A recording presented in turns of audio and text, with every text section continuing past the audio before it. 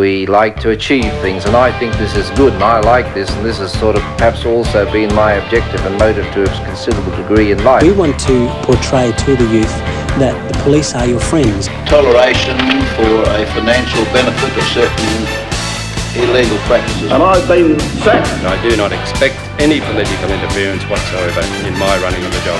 If you're going to try and misconstrue it just for your own political propaganda, you've got another thing coming. Entrepreneurs, businessmen in this state, working completely in conjunction with senior police officers.